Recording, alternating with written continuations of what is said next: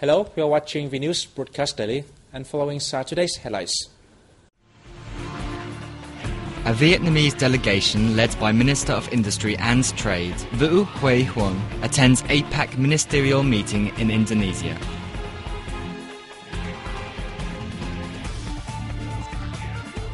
Vietnam's total import-export volume hit nearly $70 billion since the beginning of this year.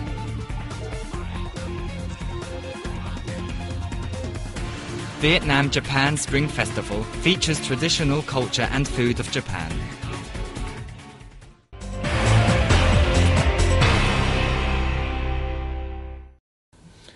The APEC ministerial meeting kicked off in Surabaya, Indonesia on April 20th. A Vietnamese delegation led by Minister of Industry and Trade, Vũ Huy Huong, attended the event.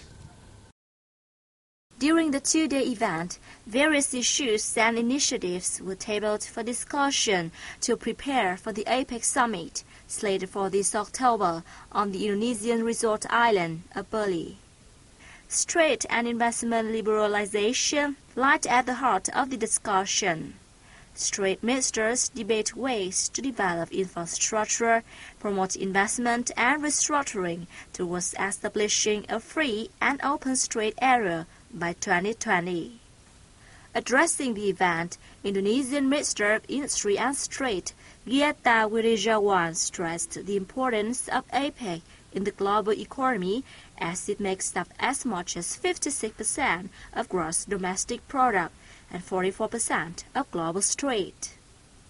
He emphasized the fundamental role of infrastructure in APEC's process to integrate with regional economies as well as sustainable economic growth and equality among Asia-Pacific economies. A number of issues to support the multilateral trade system and APEC's priorities in 2013 were also discussed. On the sidelines of the meeting, the Vietnamese delegation is scheduled to hold bilateral meetings with officials from the U.S., the Republic of Korea, New Zealand, Russia, China, Canada, and other member economies to discuss issues of mutual concern, including the Trans-Pacific Partnership Agreement and the Regional Comprehensive Economic Partnership. According to the latest figures released by the Vietnam General Customs Department, the country's total import-export volume has hit nearly $70 billion since the beginning of this year, up 19.7% over the same period last year. Of the total, exports reached $34.41 billion, a rise of 19%, while imports hit $35.35 billion, up 20.3%. In the first half of April alone, export revenue reached $10.55 billion, a rise of 4.9% compared to the second half of March. Exports from FDI enterprises in the first 15 days of April totaled more than $2.7 billion, raising the total figure from January the 1st to April the 15th to nearly $19.95 billion, up 25.9% from the same period last year and accounting for 58% of the country's total export revenue. In the first 15 days of April, Vietnam imported $5.88 billion worth of goods, an increase of 22.9% from the second half of March. Rise in imports were mostly seen in computers, electronics, spare parts, vehicles, machines and mobile phones.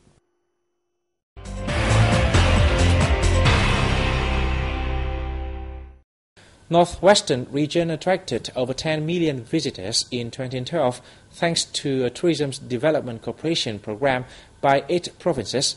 The figure has released during a conference in Hanoi on April 20th to introduce the province's tourism potential and call for investment. We have more. The 8 provinces involved in the program are Lao Cai, Yin Bai, Sơn La, Hoa Binh, Phu Tho, Ha Giang, Lai Chau and Diep Bien. The program aims to reduce poverty in the localities by promoting tourism. Initiated in 2008, the program has generated positive results. The number of visitors to the localities has increased. Last year, the figure rose 7% over the previous year. The program has improved living conditions for local residents, especially those from ethnic minority groups. Experts said that the 8 northwestern provinces have abundant tourism potential. Each locality is designing its own tourism promotion projects to attract more investment and creating their own tourism brand names. They have also agreed to support each other to boost development in the region. A seminar on developing tourism in Vân Đồn district in the northern province of Quảng Ninh opened on April 20th. The event was co-hosted by the Provincial Department of Culture, Sports and Tourism and the Vân Đồn District People's Committee. Participants said luxury tourist products cannot be offered if the Vân Đồn landscape is spoiled. According to them, coastal areas and islands should remain intact and untouched, especially in Bai Tử Long Bay. Tour operators also share localities and foreigners' experiences in organizing tours. They suggested that Vân Đồn should pay more attention to human resource training and ramp up infrastructure in the district. In particular, prices of tourist services should be kept stable. Tourists shouldn't be overcharged.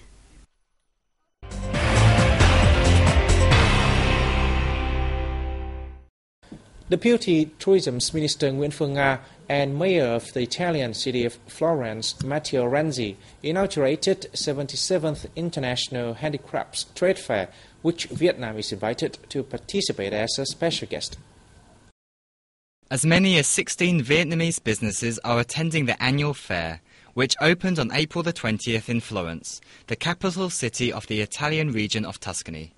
According to the Deputy Foreign Minister, Vietnam's participation in the event aims to popularize its image, culture and people, particularly to enhance the friendship between the two countries.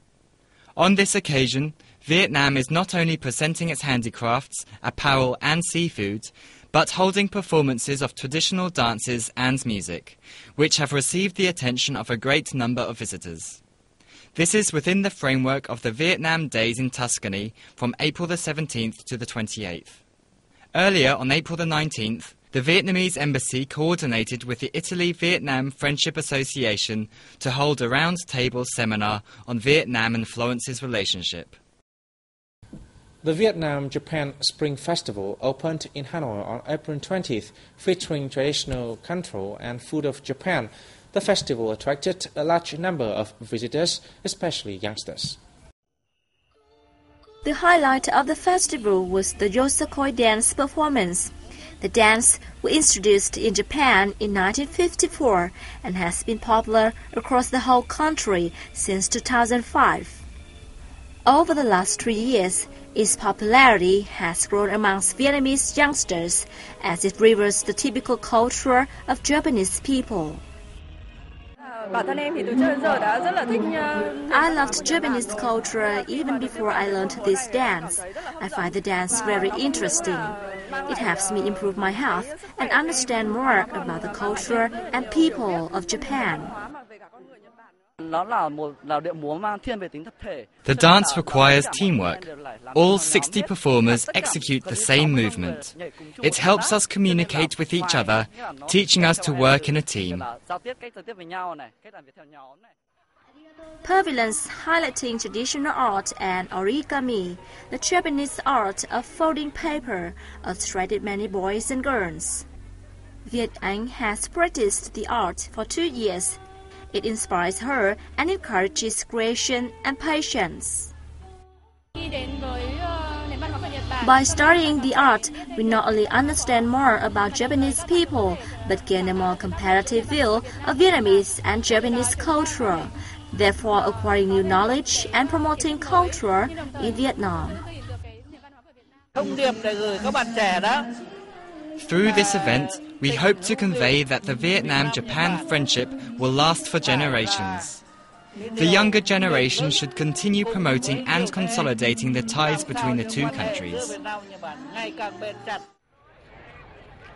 The festival, part of activities to celebrate the 40th anniversary of diplomatic ties between Vietnam and Japan is also a chance for the two peoples to exchange and boost mutual understanding while creating a fun platform for youngsters who love Japanese culture.